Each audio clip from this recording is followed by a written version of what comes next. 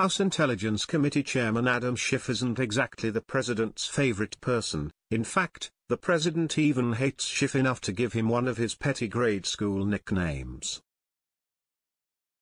Trump has called Schiff Adam Skit on Twitter multiple times, but Schiff always plays it cool. Tuesday, Schiff announced that Congress opened an investigation into whether or not the president promised pardons in exchange for witness cooperation. This would be a clear case of obstruction of justice, and quite frankly, sounds like something desperate Donald would do.